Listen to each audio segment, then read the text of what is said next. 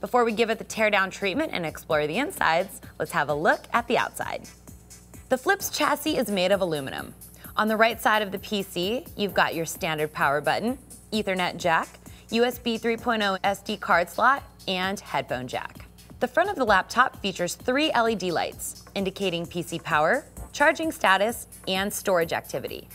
The adjacent logo on the laptop indicates NFC or near-field communication for connection between compatible devices like your tablet or smartphone. Moving on to the left side of the PC, you'll find an additional USB 3.0 and sleep charge port, HDMI output, exhaust fan, and the charging port.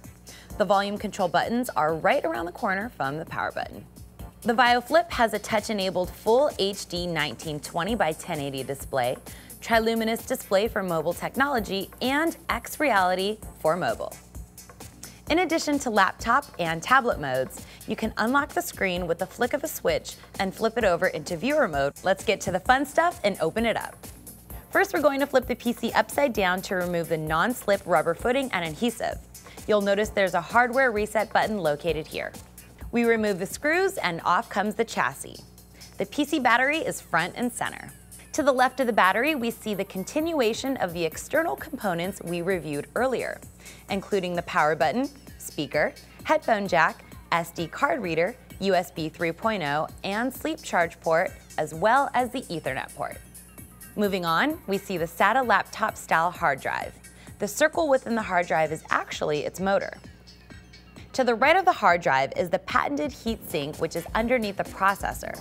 Adjacent to the heatsink is the fan, which prevents overheating. To the bottom right of the battery, we've got the USB 3.0 and sleep charge port and HDMI ports.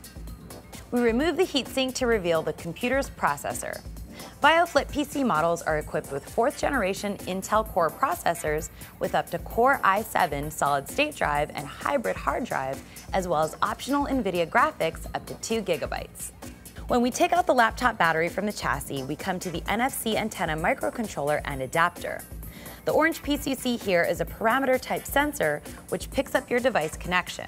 It runs the length of the ribbon and into the motherboard to make content transfer possible between VAIO Flip and, say, your compatible smartphone or tablet. Of course, we can't forget about the motherboard. It's surrounded by circuit boards enabling communication across the laptop components, ensuring the PC works as it's supposed to. The speaker wires all come back together, feeding into one soundboard that allows the computer to play audio. The 3 prominent ribbons to the left of the assist button each have a specific purpose. One enables NFC, the middle reads touchpad commands, while the 3rd ribbon runs to the power indicator. And there you have it, our teardown is complete. You can get your hands on the VAIO Flip PC now. For more teardowns and all things Sony, check out youtube.com/signal.